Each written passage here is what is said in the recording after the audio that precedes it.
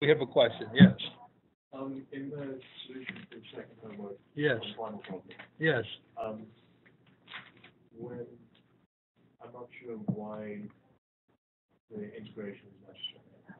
Yeah, I'm going to talk about that because I would say about half the class had trouble with the final part of the second homework. So I plan to discuss that, but I hope to discuss it when our friends in Stockholm could hear because they were equally concerned about that. Of course, I could. My well-known procedure when we have a meeting of the faculty is always start on time, with the thought that people will arrive sooner if you start, whereas if you wait for them, they'll take much longer to arrive. So based on that theory, I'm going to start the class. How's that? And we'll see if it works. If it doesn't, we'll try something else. So let's talk about the second homework. And most people got everything right up to the final bell. So let me start here. So here's homework. Oops, number 2.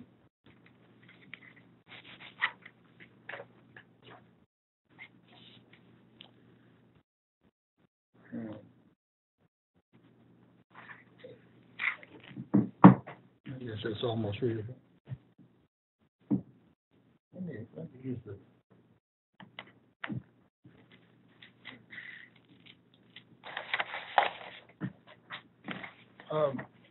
So you had, of course, it's a statics problem, right? So it's Hamilton's principle reduces to this, right? And then you had expressions for the virtual work, which is the virtual work due to the non-conservative aerodynamic forces, and of course the potential energy. And at the end of the day, you ended up, after writing down the expression for U and W, you end up with something like this. You had, of course, there's an integral over time from T1 to T2. And then, so there's a dt equals 0. And then inside this, there's a tail turn, which is minus dd. Yeah. Oh, that's not. Huh. My official homework solution is wrong. Well, I will attribute it to a typographical error on his part. It's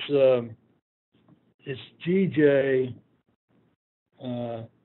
d alpha dy times delta alpha from 0 to L, and this minus sign arises from this minus sign, and then there's a plus integral from 0 to L of golly, I didn't give myself quite enough room, but I'll try. Anyway, I'll write small. ddy of GJ, this is still not going to do it, is it? D alpha dy plus 2 pi q infinity c e alpha. And then, I don't like that at all, so I'm going to write it again. I'll start over here.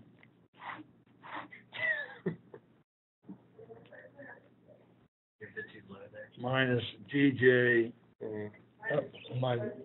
thank you.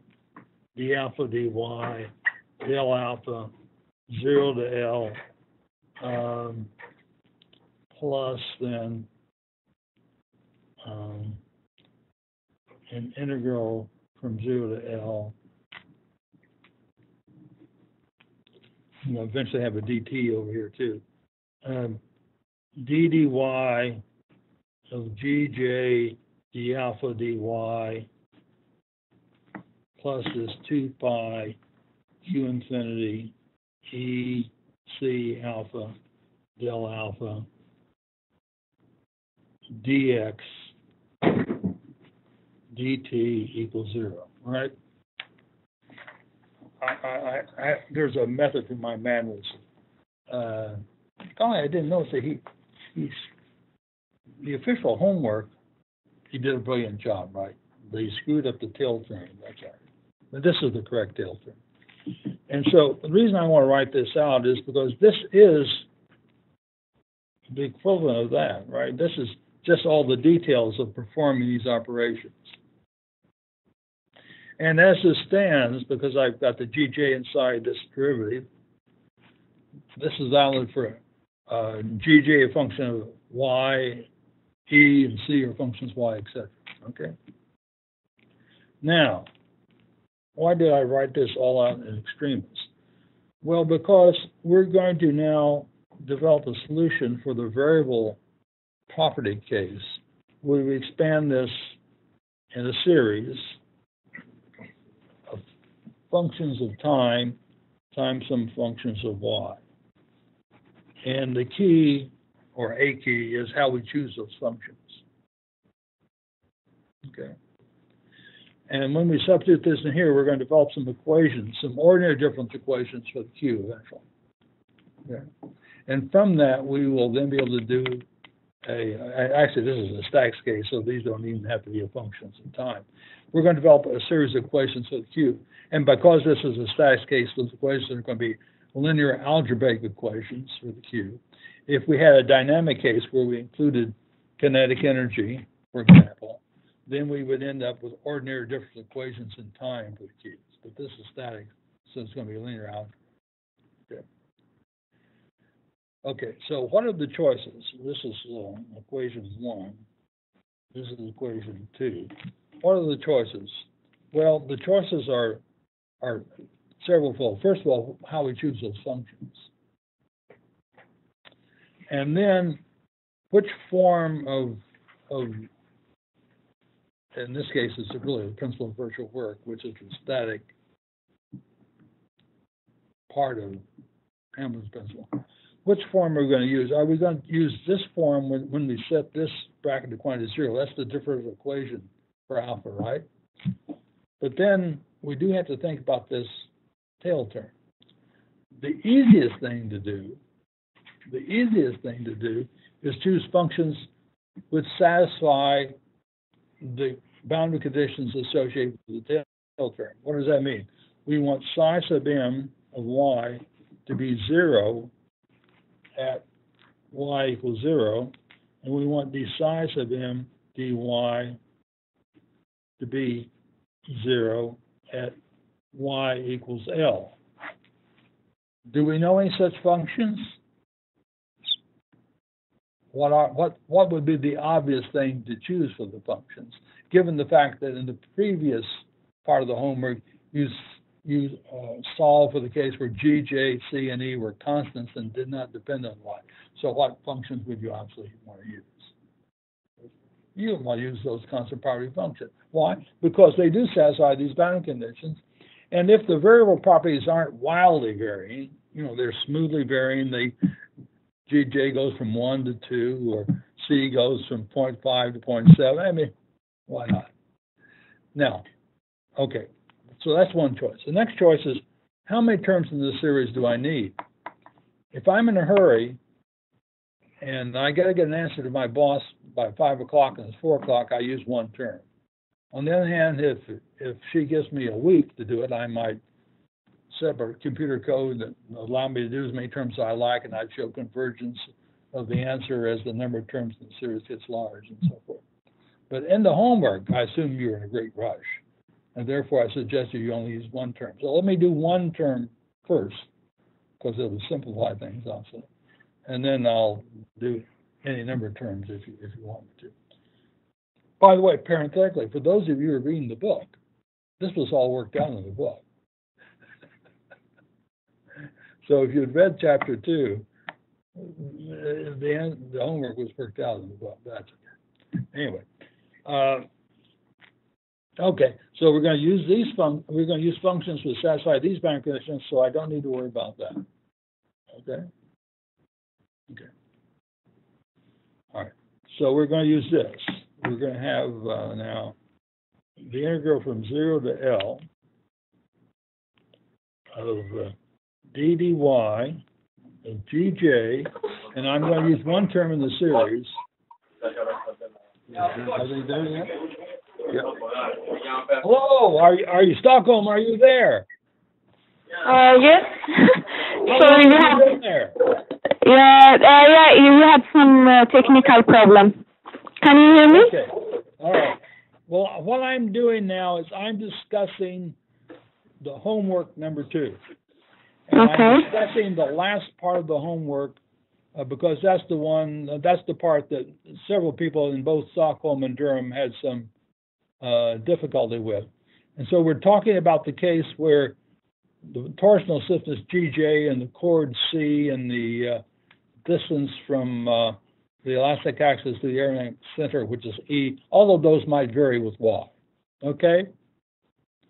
And so just to recapitulate very quickly, and by the way, you'll have copies of these notes, so don't bother to write them all down unless you absolutely insist. I know many people have the habit of writing down notes.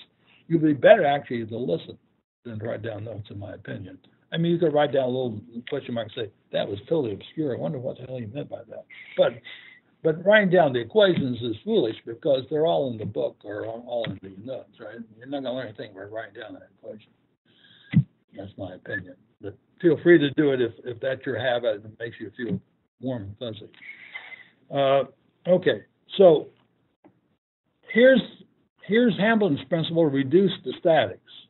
Minus the virtual change in potential energy plus the virtual change in work equals 0. And everyone took the expression for U and W and plugged it in, and you all got what I call equation 1. When you integrated by parts and you got a tail term and you got this in the proper expression so that you're going to multiply by del alpha, and then if you're trying to derive the difference equation, you say, well, del alpha is arbitrary and therefore the thing that multiplies it must be 0, and you make the same argument over here. Either del alpha itself is 0, so this term goes away, or del alpha is arbitrary, in which case what it is multiplied by must be 0. And that gives you the boundary conditions. And then I said we're going to expand in a series of functions, and these functions, from a mathematical point of view, they can be any set of functions as long as they're complete, which means they could be Fourier series or Bessel functions or Legendre polynomials or any number of things. They could be. But most sensible people would pick them to be functions which relate to the physics of the model, which the obvious choice is the eigenfunctions for the case when G, J, C, and E are constants, right? They're probably the best choice. Okay, so now we're taking one term, because we want to simplify our algebra, one term in this series, equation 2, and substitute it into equation 1, and the result will be equation 3, I hope.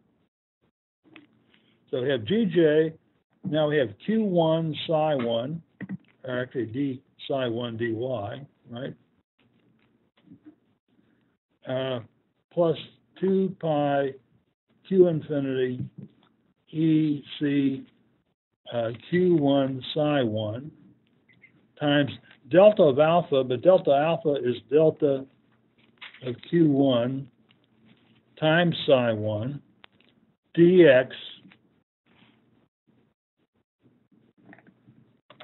and then of course it's all integrated with respect to time as well.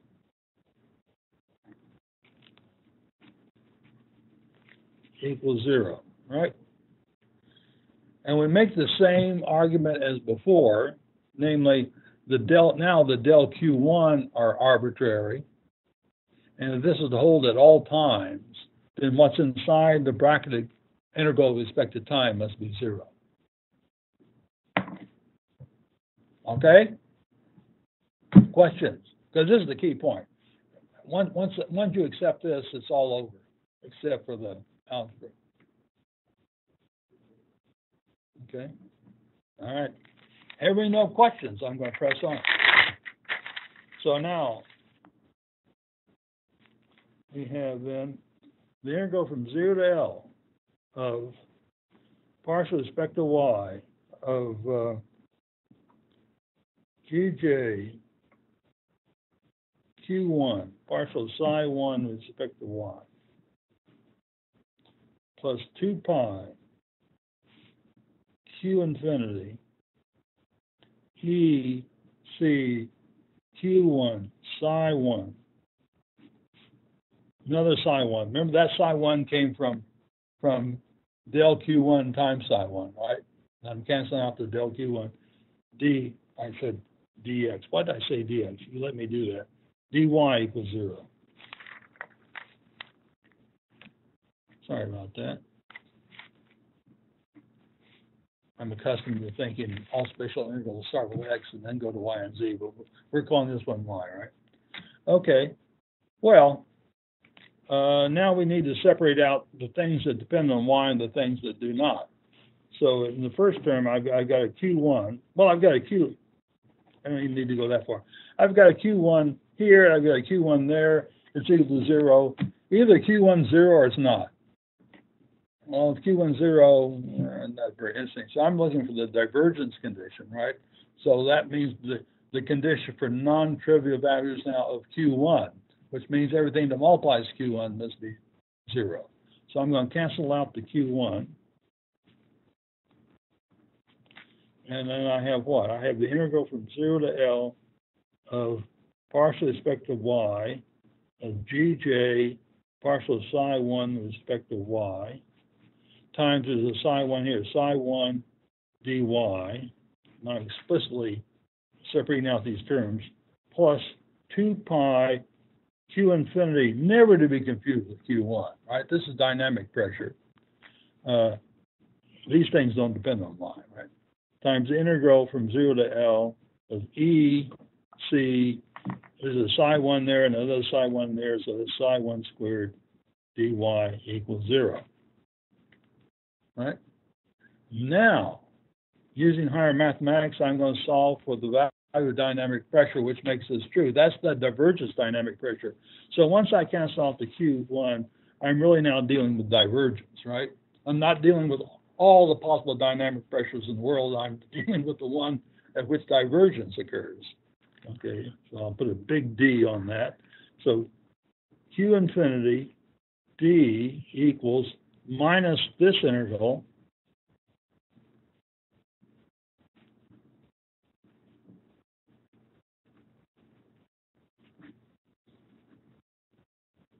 over 2 pi times this integral.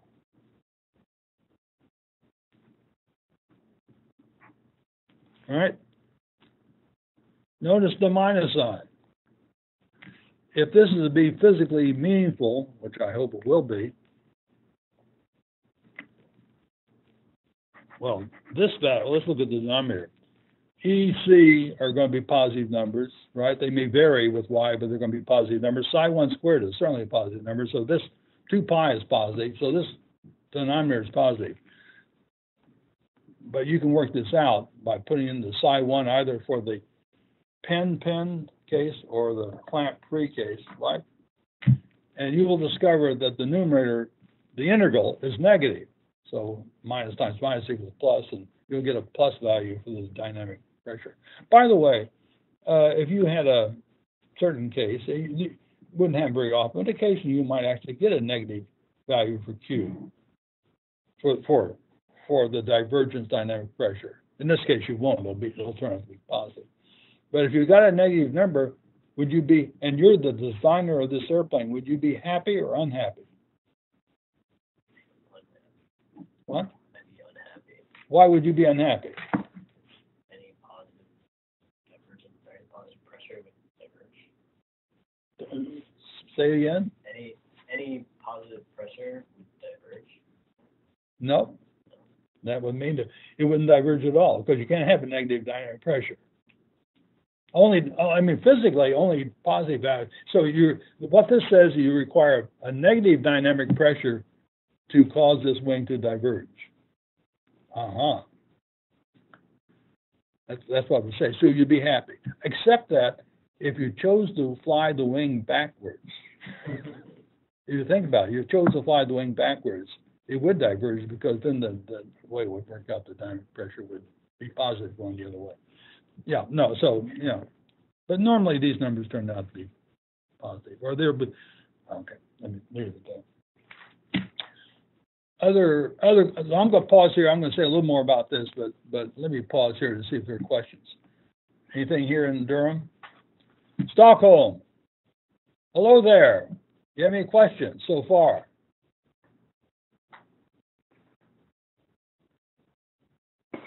No, thanks.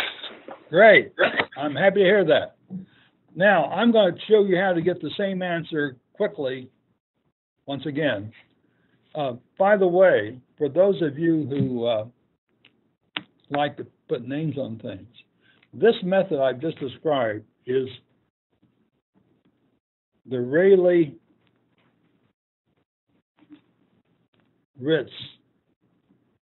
method. You don't really need to know that, except that if you're having a conversation, you're trying to get a job, it'd be a good thing for you to know, right? Now, if you actually know something about the Rayleigh-Ritz method from some prior exposure in another course, it's usually used in the context of dynamics problems. So this is sort of this. But from a mathematical perspective, it's Rayleigh-Ritz, even though we're using it on a statics problem. But now we're going to get the same result using another famous name associated with it.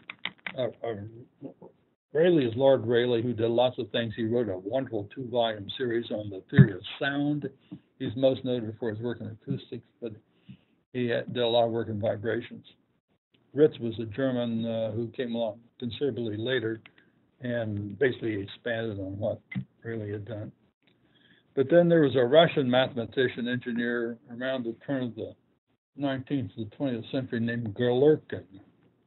So let me tell you what Mr. Galerkin did.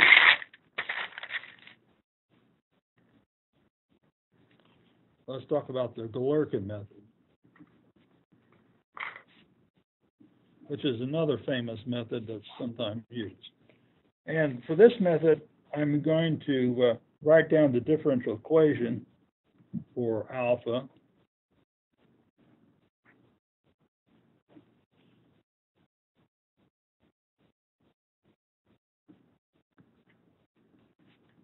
Okay, that's the differential equation, right?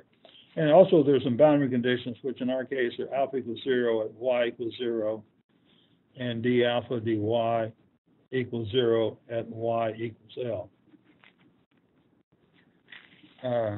Galerkin also said, let's take alpha and write it as a series.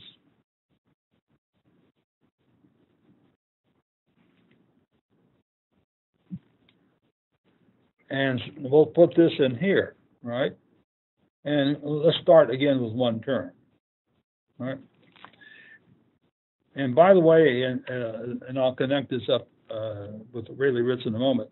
By the way, in this method, it's absolutely essential that these functions satisfy these boundary conditions.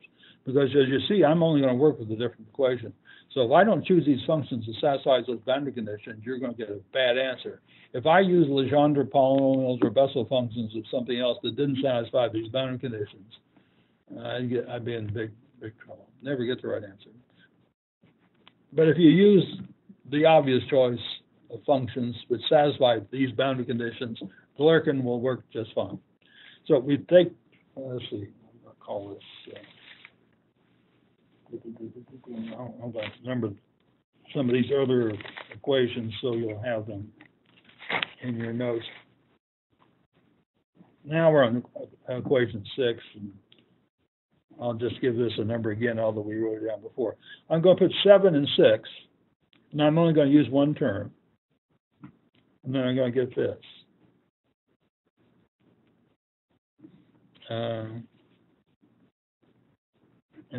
Well, 1, and there's a Q1, of course, plus 2 pi Q infinity E C Q1 psi 1 equals 0. All right, that's what I get by taking 7, putting it into 6. I get 8. All right. again, I'm not interested in trivial solutions. I'm not interested in Q1 being 0, right? So I can cancel out the Q1s, right? And now, what to do? Well, some of you sort of left it in this form and solved this equation of Q infinity. But of course, that left the psi 1 as a function of y. And if you'd gone one step further, I would have accepted that as an approximation. But you would have to choose some value of y, right? If you chose y equals 0, you get a lousy answer. Why? Because that would be 0. If you choose y equals L, you get a lousy answer because that would be 0. So probably you want to choose y equals L over 2, right? I mean, you can pick your favorite value. If you do that, if you had done that, that actually is a method. It's not a very good method, but it's a method. It's called the, in English at least, it's called the co-location method. If you choose y equals something. Probably not 0 or L though, right? Maybe L over 2. But Galerkin says there's a better way. The better way, multiply this equation by psi 1 and integrate from 0 to L. Because that sort of gives you a weighted average, right? And you're, as a weight function, you're using this mode shape. Note that if you do that, you get Rayleigh-Ritz, right? You get the same answer as you got with Rayleigh-Ritz. Now, there's someone else in the class, I've forgotten who it was, someone else, and this is not totally focused. It's not a very good idea, but it's not awfully wrong. It's just not a very good idea. Someone said, well, let's just integrate this equation as it stands without multiplying by psi 1 from 0 to L. You get an answer. That's better than saying y, just saying y equals some value like 0 L. I mean, that'd be a terrible thing to do, right? So there are various things you can do. But over the last 100 years or so, most people have agreed that you really want to use Rayleigh-Ritz or Galerkin. It's not that there aren't other ways to do it. It's just that the other ways aren't as good. They don't give you as good an answer. Okay. Okay, so let me pause there because I have one other thing I want to say about this. But any questions about that here in Durham, North Carolina? No. Stockholm. Any questions in Stockholm? Nope. All right. Final thing we're going to do is we're going to do the case where we have any number of terms in this series. Okay. And I'm going to do Galerkin because we just proved that you get the same answer with Galerkin as you get with the Rayleigh-Ritz, provided each of these functions satisfies the boundary conditions. Okay. So I'm going to use Galerkin because it's easier algebraically. But I want to tell you one thing that's a standard question on an exam, oral exam, like a qualifier. Can I use, if I use the Rayleigh-Ritz method, can I use functions which do not satisfy the boundary conditions and still get a good answer? And the answer is yes. And that's why some people prefer Rayleigh-Ritz, because I don't need, if you look closely in Rayleigh-Ritz, remember, I went back to the energies. And I had an expression which still involved the tail terms. So if I go back to the energies and substitute the series in, and I don't satisfy any of the boundary conditions except the geometric ones, namely in this case, alpha equals 0 at y equals 0. But I don't have to satisfy the boundary condition with these functions at y equals L. And sometimes in more complex problems, not this one, it's convenient not to have to satisfy all the boundary conditions. I may have a hard time finding functions that satisfy all the boundary conditions. Or I may not be absolutely sure what they are for whatever reason.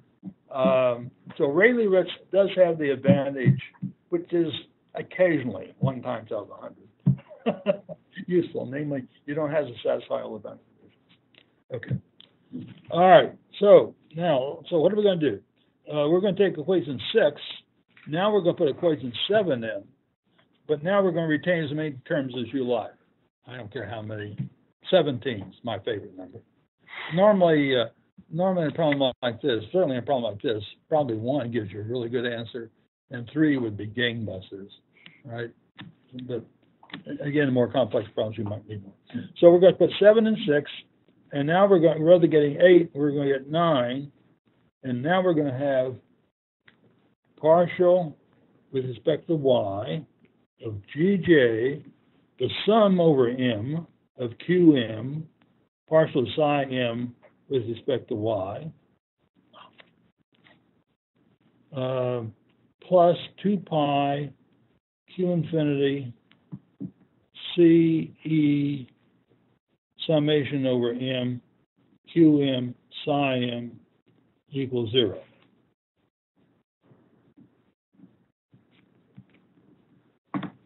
And just to be explicit, we now have 17 terms in this series. So we have 17 Q sub m's, right? We have Q1, Q2, up to Q17. You will note that this is one equation. I have a big problem. I have 17 things I want to know. I have 17 unknowns and only one equation. It's the fishes and the loaves for those of you who are biblical scholars. I need to turn one equation into 17 equations. But Glerkin says, not a problem. I've got 17 of these functions.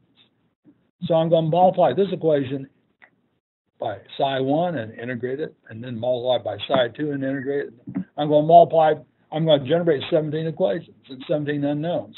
They're linear algebraic equations. I'll put this in the form of a matrix times Q1, Q2, right?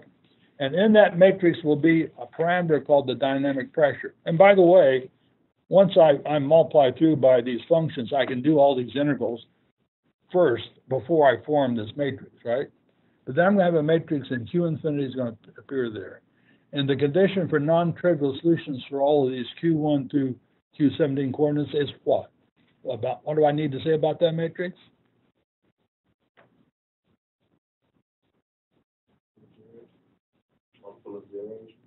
Well, there's a requirement on that matrix. If you took a course in linear algebra recently, that you might remember that says the condition for non-trivial solutions of a set of linear algebraic equations expressed in the form of a matrix times the unknowns is that something of that matrix has got to be 0. What is it? The determinant. And if I multiplied out that determinant, what would I get? I would get a polynomial of degree 17 in Q infinity. So I have a couple of choices. Of course, this is all done in software that someone's written for you. But in the software, they could do one of a couple of things. They could multiply out the 17th degree polynomial and find the 17 roots, some of which might be positive, some of which might be negative. It turns out they'll all be real numbers. There's a theorem by Lord Rayleigh that says that, among other people. Or I could just plot the value of the determinant as a function of Q infinity and wait and see where I cross the axis. That's sort of the brute force approach. Or I could use any one number of algorithms that have been developed over the years for finding the eigenvalues, because Q infinity is an eigenvalue of this matrix, right? It's the one that makes that determination. So now I've told you all you want to know and more about how to attack the variable G, J, C, and E problem, right? It's really not so much, I mean, you got to work out those intervals, but right, it's not bad. And if, by the way, if you couldn't work them out analytically, that's not the worry, because you just write down the functions and you call some software routine and says, give me the numerical integration result of multiplying these functions. In fact, in a real airplane wing, you probably wouldn't know these properties necessarily at every position along the wing. You might know them at discrete positions, right? And then you have to make some approximation to do them. Okay. Anything else about homework number 2? Stockholm, you want to know anything about homework number 2 that I have not yet covered?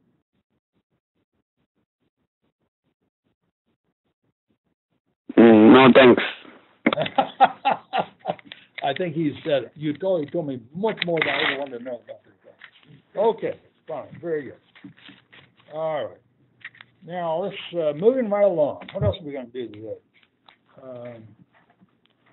Stockholm. and Durham as well. You're welcome to send me your homework via email. In fact, I would actually prefer you do that and send it directly to me. You can put it on Sakai, but I probably won't look at it unless you tell me it's on there and I have to look at it. But I would prefer to get it directly. That'll save me a couple of keystrokes. And really the same thing is true here. If you want to hand it to me personally, that's fine. That works. But if you put it in my mailbox, I don't look at my mailbox every day. I might look at it once a week, right? Or when somebody in the office says it's full up. I mean, I respond to email very quickly. All other forms of communication are much slower. So email is good. Okay. Let's talk about orthogonality, because I said a little bit about orthogonality at the end of the last lecture, but I wanted to say more about it because it's a really important idea for lots of reasons. And we can use the current homework example to illustrate orthogonality. So let me do that.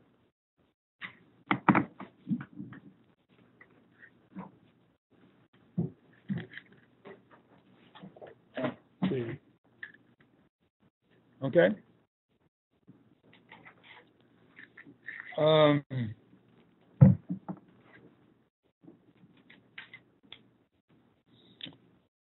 This difference equation has eigenfunctions, even for the case where G, J, C, and E vary with Y.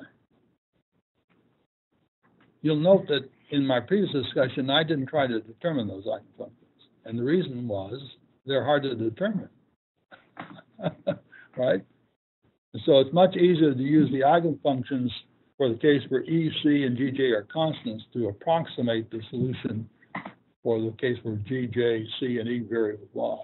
But there are eigenfunctions for both the case G, J, C, and E constant, as well as the case where G, J, C, and E have any variation you like with Y, allowing for the fact that there might be an occasional pathological case that we don't need to worry about. But the point I'm making is that if I use M to denote the mth eigenfunction, then I'm going to call psi m as that eigenfunction, right?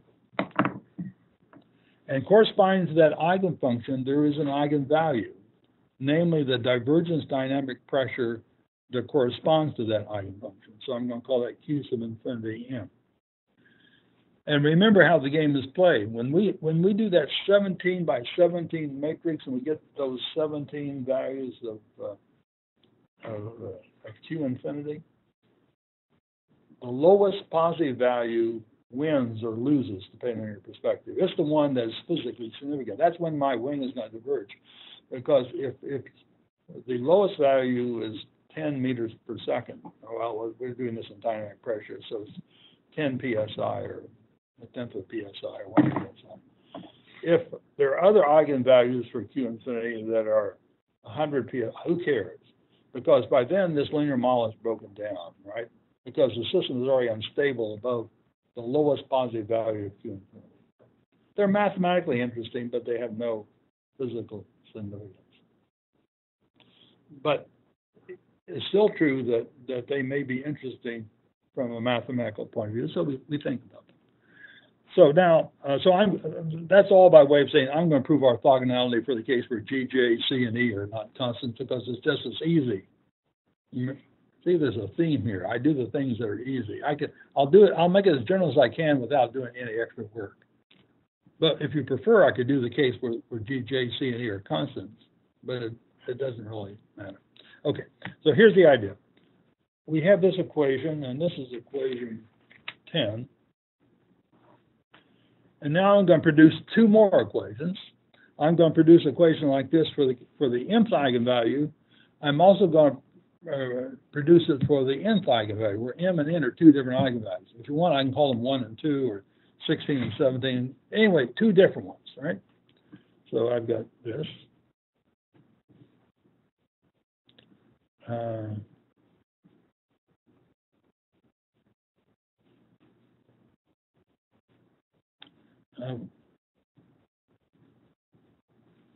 putting a lot of super and subscripts on this, I want to remind you that this is a divergence, a mathematical divergence value. It doesn't correspond to all Q infinities. It's just the magic ones where mathematically I have a divergence result, and it's the mth one, not any of the others. And then I have C, E, alpha n equals 0. And then I have the same thing for another mode.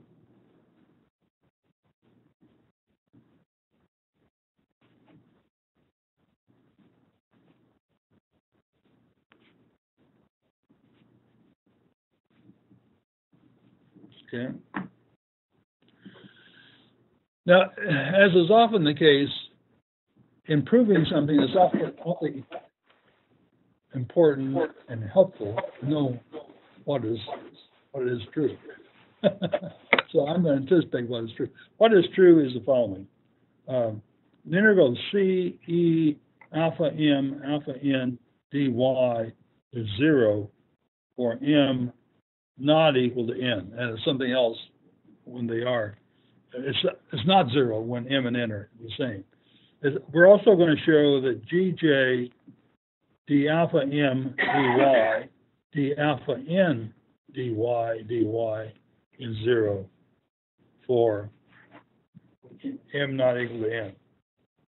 Okay? So there are actually two orthogonality conditions associated in this case with each of these terms. So that's what I want to prove.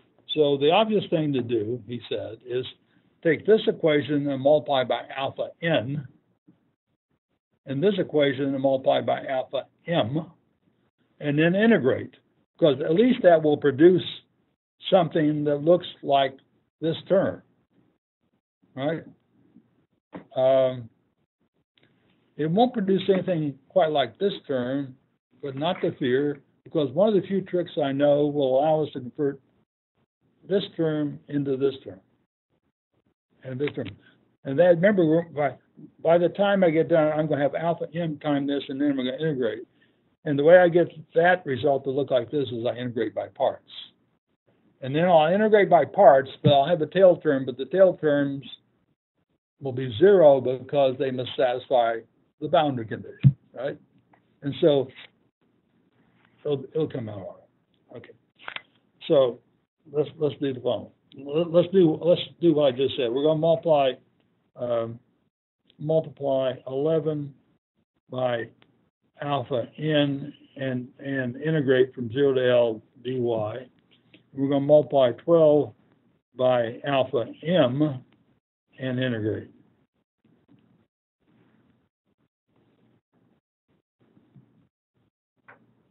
Okay.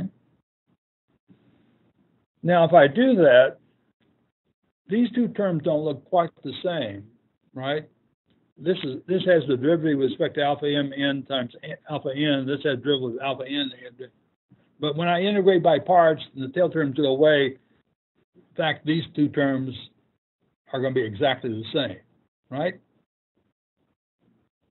Therefore, then I'm going to subtract these two equations, and those terms will all go away. And all I have left is a term just like this, except in front of it, I'll have 2 pi that doesn't count. But then I'll have qm minus qn. So if I say I'm really looking at two distinct eigenfunctions with two distinct eigenvalues for the dynamic pressure at which divergence occurs, those q's won't be the same, but the whole thing must be 0, and therefore this must be 0. That's orthogonality. On the other hand, if I want to prove the other thing, what do? Well, I take this equation and divide through by that, and this equation and divide through by that, and then those are gone, right? But then I play the same game, and I multiply and integrate, and then I subtract the equations. These two terms cancel. And over here, I have 1 over qm times this term minus 1 over qn times this term. And if the q's aren't the same, then this thing must be 0. But now I've integrated by parts, so it really looks like this. Aha. Isn't that amazing? Okay. What else could I do? Well, I could look at the case where m and n equal each other, in which case I only need one equation. I could multiply this equation by alpha m and integrate, and this equation, and integrate this too. And then I could solve this equation for the divergence dynamic pressure. If I use the exact mode shape, I would get the exact divergence dynamic pressure for that mode. If I don't know it, I guess. What would I guess? I would guess, well, it's just the one mode solution we talked about before. I would guess the mode shape for the constant G, J, C, and E. I hope that was good enough. If you do that, that's also usually credited to Lord Rayleigh. It's called Rayleigh's quotient method. You know, there are all these names. If you say that must be a result due to Lord Rayleigh, 9% of the time you'll be right, because he did most of the things in vibration and acoustics that are worth remembering. Okay. By the way, one other thing about orthogonality, and then I'll stop, at least for the moment, about orthogonality. You could look at a different physical situation. You could look at the case where, this is probably worth saying. You could look at the case where we don't have any aerodynamics, but now we have dynamics. So now we have kinetic energy and inertia, moment of inertia and all that. In which case, what does that equation look like? Someone remind me. It's minus I alpha, this right? Alpha double dot. And this is going to be minus, I think this is going to be a plus, right? Is that right?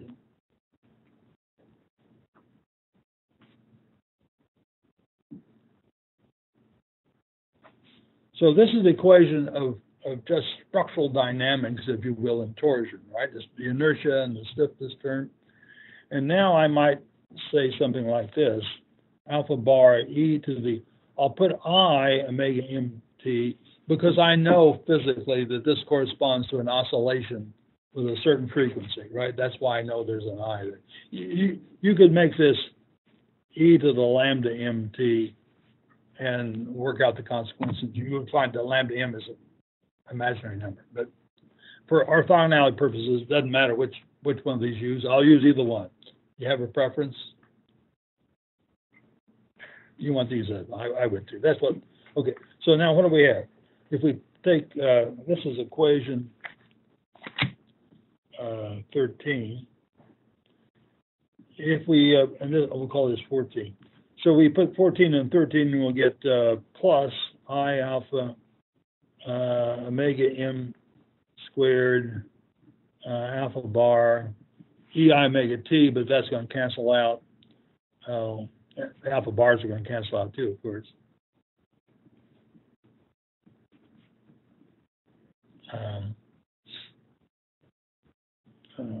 I should make this, put an M on that, right? Because this thing, this alpha bar M depends on Y, right? So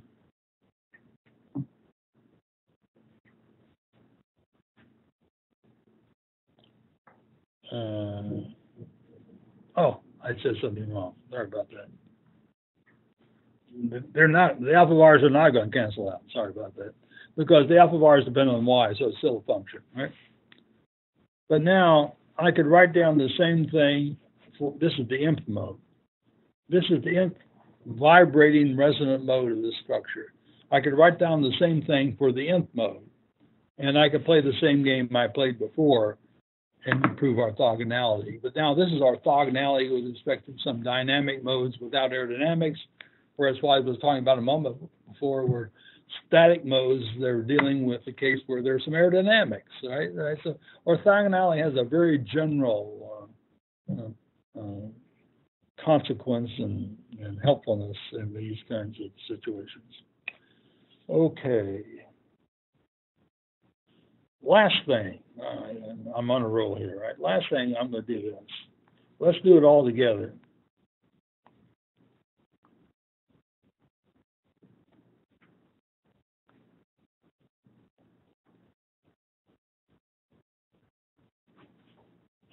plus 2 pi q infinity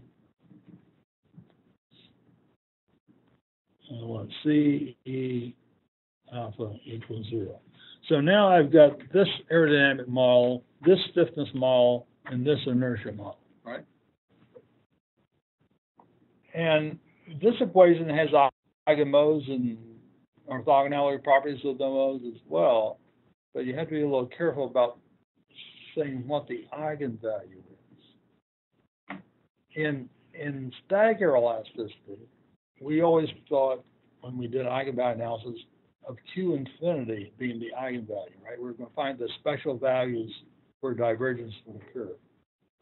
If I wanted to know, on the other hand, physically, how the oscillating frequency omega m varies as I change dynamic pressure, which is something I might want to know, right?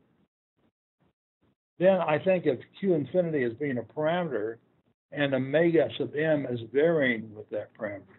And so, therefore, I would think of omega m as being the eigenvalue usually. And Q infinity is no longer the eigenvalue, it's a parameter. And the reason I emphasize this is that's the situation we'll encounter when we do dynamics and when we do flutter. Okay. So normally in a flutter analysis, Q infinity is no longer the eigenvalue. It's the thing that the eigenvalues depend on, and we're looking for how the frequencies, and also it turns out how the damping of the system changes as a function of airspeed or dynamic pressure. But you could also, for this equation, I'll call it 15. You could still play the same game we played above.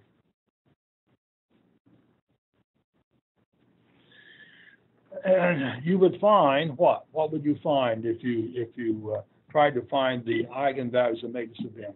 You would find what you found in the first homework problem, namely that the omega sub m's are real numbers, i.e. the total I omega m is an imaginary number, up to divergence, and then these eigenvalues split off, and omega m becomes imaginary, or I omega m becomes real, one with a positive part, which indicates instability, one with a negative part, indicating that that's stable. But if you have anything that's unstable, the whole system's unstable. And you could have 100 modes, and one of them's unstable, the whole system's unstable. The fact that 99, this is not democracy. The fact that 99 modes are stable does not offset one unstable mode. It's the unstable mode that dominates. I almost made a political comment back. I held back. Let the record show I held back. Okay, now that is all I want to say today about orthogonality. Any questions about orthogonality?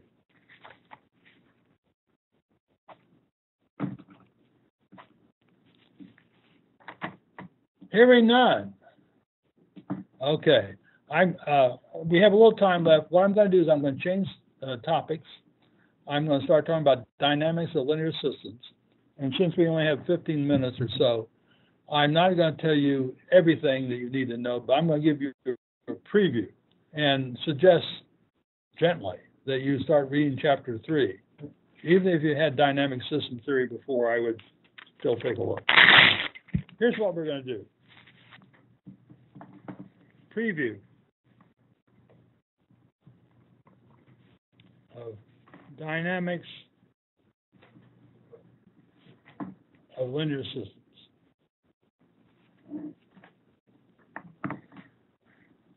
And the linear is really important because there's a whole nother discussion if the system becomes nonlinear.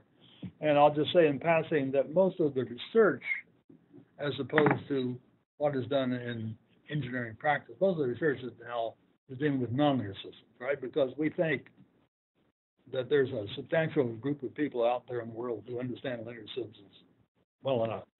Okay? That doesn't mean that you're quite there yet, necessarily. But hopefully, by the end of this course, you'll be closer. And then if you get into research, you'll be doing nonlinear systems. But linear systems are obviously easier, and there's a very powerful and complete theory of dynamics of linear systems. And the way I like to think about it, and the way I think many other people do as well, is you build on Fourier series. So if you remember Fourier series?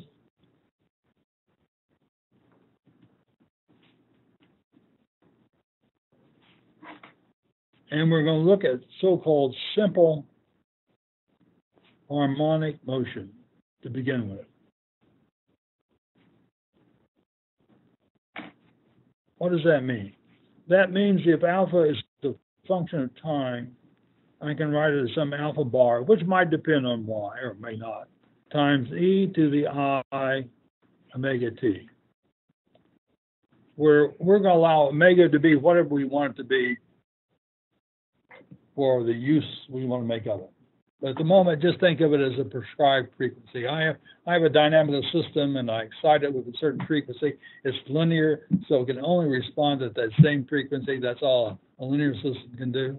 It can't. If I put in a certain frequency, it's not going to respond. A linear system is not going to respond at twice that frequency. A nonlinear system might, but not a linear system. Linear systems can only respond. The model of a linear system can only respond to the same frequency. In fact, one way you know whether the system is linear or not, if you're doing an experiment, is you see I put a frequency in, and the only frequency I get out of the same frequency, it's effectively behaving as a linear system. But if I see some higher harmonics or subharmonics or whatever, either integer multiples or divisors of that frequency, then we know some nonlinearity is taking place. Okay, so that's fine. But then we'll go from there to periodic response. What is periodic response? That means every so often, at certain discrete intervals in time, the motion repeats itself. Simple motion repeats itself, right? Because if I have a certain frequency, the corresponding period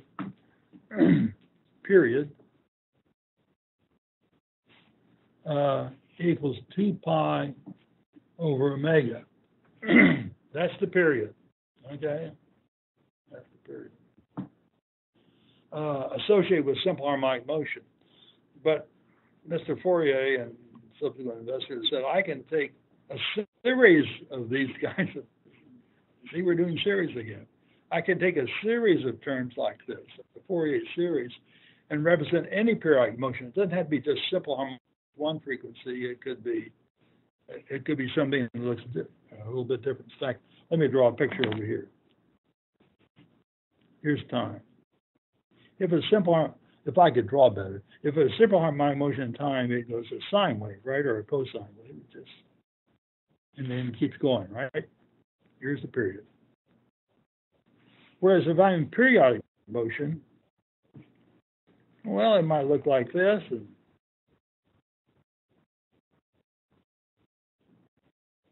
and it could be ugly, but the point is, it still has a period. It's just that to represent this curve, I'm going to need a whole series of these functions rather than just one. Okay, so here we're going to have alpha of t is some summation over m of alpha m. These might depend on space, but they don't depend on time, times e, I, m. I'll call it omega naught t, where omega naught is by definition 2 pi over t, or t is 2 pi over omega naught, where we call this the base frequency, and this is the base period, okay? So we're going to work out the dynamics for simple harmonic motion and then say any periodic motion is just a simple summation of harmonics, right? And then we're going to move on to any arbitrary time dependence, or if you will, non-periodic motion, which simply means it never repeats. Some people might call that random, okay? But it doesn't repeat. So how are we going to treat that? Well, I'll put a knot on this. Oops. Sorry about that. Well, we're going to treat this by formally taking the limit as this period goes to infinity. We can do that. When we take that limit, these Fourier series are going to turn into Fourier integrals over all time.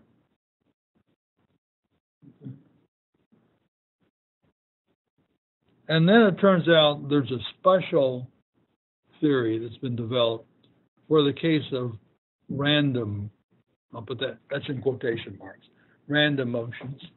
And so we'll eventually look at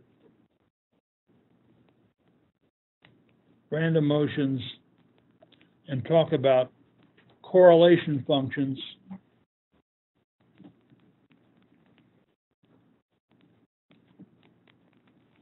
and we'll talk about power spectra. These are unfortunate terms, unfortunate because they don't really tell you in an obvious way what they are. It turns out the power spectra is the Fourier transform of the correlation function, and the correlation function is the inverse Fourier transform of the power spectra. So we're still going to be dealing with Fourier transforms, but in a special context. Also, the order correlation function, well, I won't tell you more about that. Our order correlation function is closely allied with the idea of mean square values. And so often in a random vibration theory, you don't really want to know the details of time history. If you did, you'd deal with just the Fourier transforms in its usual form. But if you're only interested in mean square values and not the details of time history, there's a really elegant theory that relates to correlation functions. Power spectra has been developed, which is used in many engineering contexts, including gust response.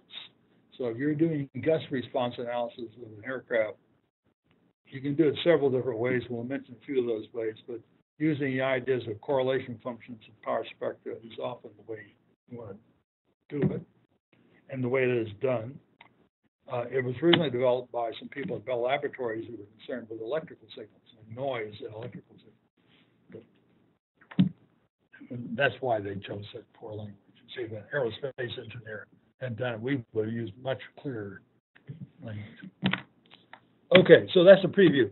So when you look at chapter 3 and look at the video, I think the next video, the next 1 or 2 videos, you'll see a discussion of these matters. And we'll talk more about that in the future. But next week we have a special guest lecture. And that happens to be Dan 11, who's going to tell us about a wind tunnel model he's developed, talk a little bit about how flutter analysis and wind tunnel testing is really done. And then on Thursday, you're going to go down and see a live flutter test and no extra charge. And I think we're going to try to have our friends in Stockholm somehow view that, right? You think? We'll see. We're going to attempt that. Okay. Any questions before we break up? Stockholm, do you have any questions? Yes, I have a question regarding homework number 3. Okay. When I'm solving the equations, I get boundary condition and then equation of motion. So each boundary condition has 4 limits. That means I have 16 boundary conditions. And I don't know how to interpret them. Okay. Someone get that and translate for me? I'm not sure. Sorry? 16. Well, that I don't remember the number, but the number should be large. Yes. 16 sounds too large to me. You should have a boundary. You should have 2 boundary conditions at each of 4 boundaries. That's 8.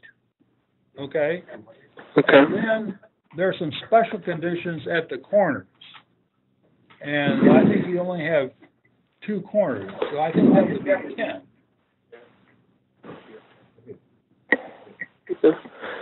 Okay. So, the plate equation, right? Well, the plate equation is a 4th order equation. So at each opposing boundaries, we respect 2 boundary conditions each, right? So if I have four boundaries, 4 times 2 is 8. How am I doing so far? But then at the corners, if you're very careful, right at the corner, you know, when 2 edges meet, you've got boundary conditions on each edge, but there turn out to be some special conditions right at the corner. But there are only 2 corners, right? Well, there are 4 corners, but 2 of them are associated with that edge where things are fixed, right? So I think the most you could get would be 12. I don't think you get 16, and you might get only 10 non-trivial ones. Yeah, so maybe they might be repeating. 16.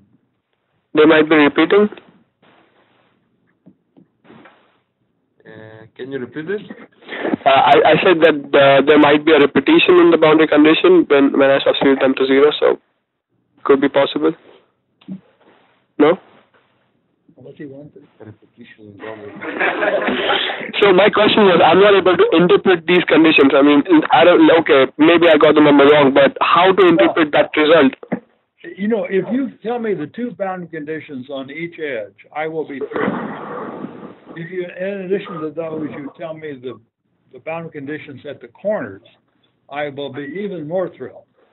And then if you come up with boundary conditions beyond that, we should sit down because we might want to write a paper. I don't think everyone. Okay. Okay. Right. Okay. Thanks. Yeah. Other questions?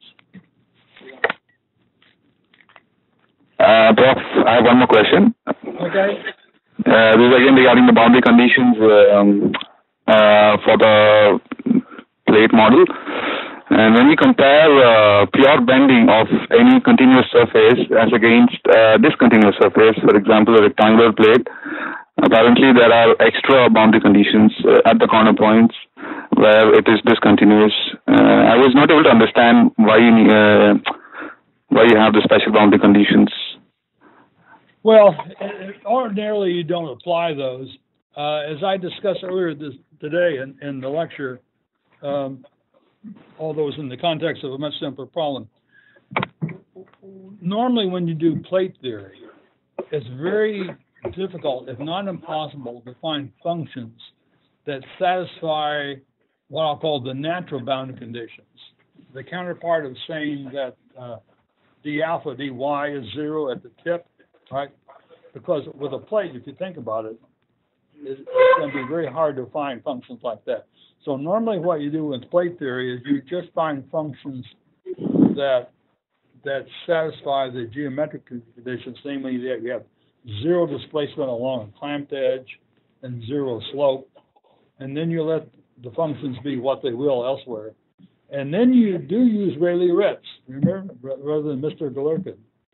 And that assures you that through the Rayleigh-Ritz formulation and the principle of virtual work, that your answer will be a good one.